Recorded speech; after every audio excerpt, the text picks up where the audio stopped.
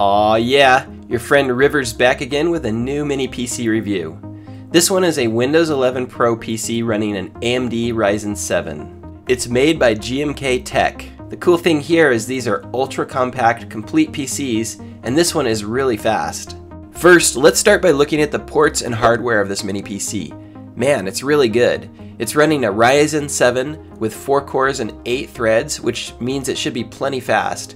It's also got onboard Radeon graphics, which means it's got video acceleration for things like watching 4K videos, a little video encoding, or some light gaming. It's got 16 gigs of RAM, which is upgradable, so if you wanted to add another module, you could. That's amazing for these little mini PCs. And on top of that, it's also got an NVMe SSD, which is also upgradable. I'm going to upgrade the SSD later in this video, so keep watching if you want to see if that improves the performance. You can run up to 3 monitors at once on this mini PC by using the 2 HDMI 2.0 ports and the USB-C port. All can go all the way up to 4K 60. It comes with a fully licensed version of Windows 11 Pro, but you could also install Linux on here if you wanted to get a little extra performance. And of course there's my favorite feature and the reason that I bought this, and that is that it's extremely compact and fast too. I wanted a small PC for my corner desk that looks clean and that I could possibly mount to the back of my monitor. This GMKTEC PC checked all those boxes.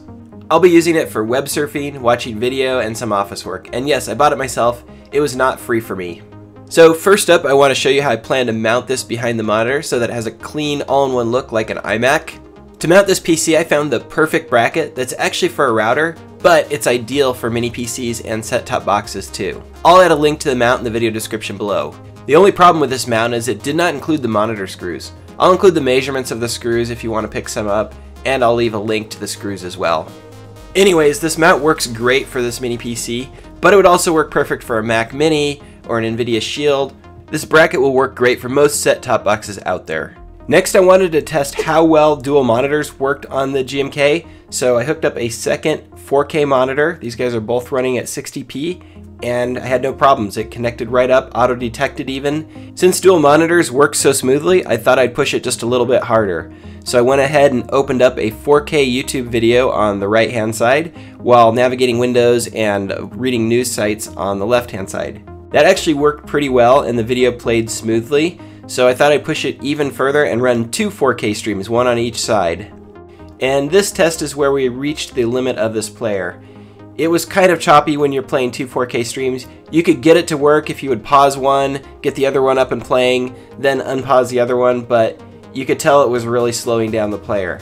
Now if you wanted to do 2 streams, probably 2 1080p streams would not be a problem, but really I've hardly ever wanted to watch 2 video streams at once anyways. So to give you a little bit better idea of the power of this player, let's go ahead and run a benchmark on here, and then we can compare it to another system and see how it performs.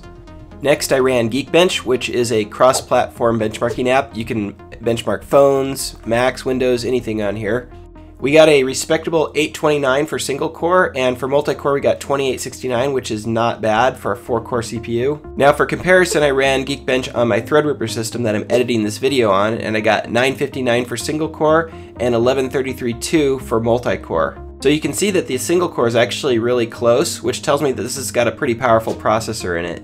But of course the multi-core score on the Threadripper is much better, and it's a much more expensive computer too. Next, I went ahead and disassembled the GMKTEC to see how upgradable it is, and it turns out it's very upgradable. It's got a 512 gig NVMe SSD, which is a very standard part, so you can easily replace it or upgrade it. And it's also got user replaceable memory and a free slot, so all you'd have to do is buy another 16 gigabyte module and you could have 32 gigs on here if you wanted. I also pulled the motherboard so we can get a look at the heatsink on here. And if you flip it over underneath all the copper heat pipes, it actually does a pretty good job of keeping it cool. GMK even included a serial ATA cable under the lid so that you can install an additional 2.5-inch SSD or a spinning drive. The drive would mount right up here underneath the cover and would give you a total of 2 drives. I was wondering what those screws in the box were for. Man, I like the extras that these guys include. So a lot of times these mini PCs will have slow hard drives, and if you replace the hard drive with a newer, faster one, you'll like double your speed. So I want to try it on this one and see what happens.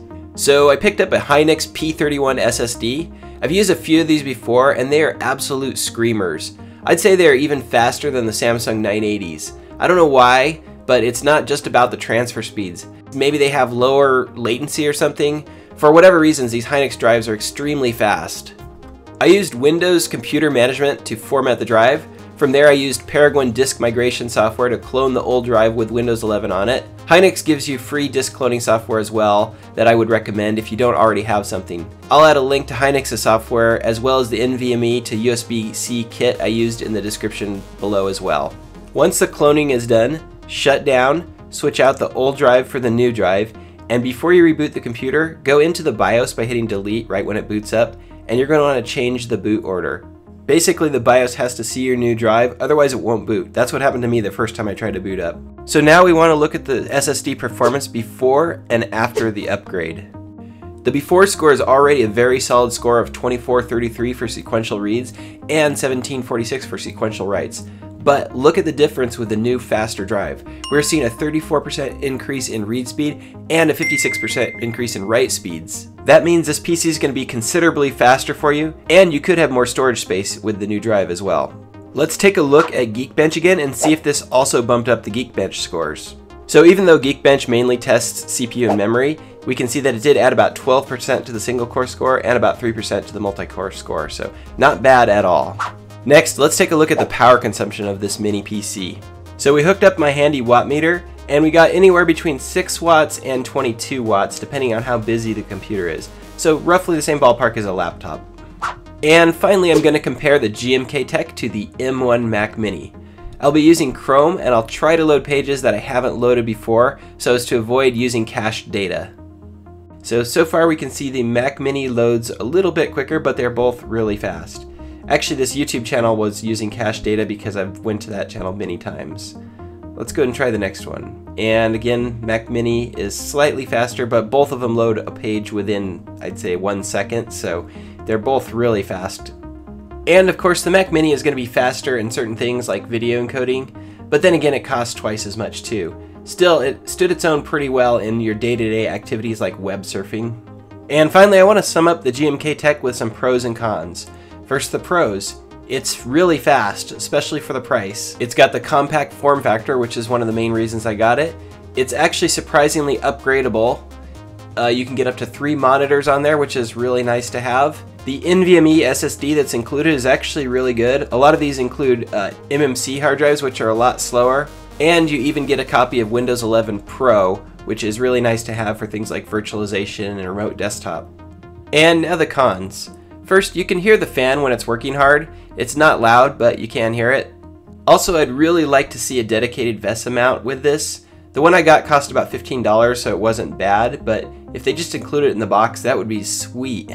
So for me, this was exactly what I was looking for. A small, fast, little mini PC that I could mount on the back of a monitor for a clean iMac looking look. Or use it to run 3 monitors, and you've still got lots of extra USB ports for additional peripherals as well. It's great for when you just need to quickly look something up online or get some work done. I'll add links to the software and all the hardware I showed in the video in the description down below. If you have any questions, let me know in the comments, and be sure and hit that subscribe button if you want to see more videos like this. Thanks a lot for watching, and as always, aloha.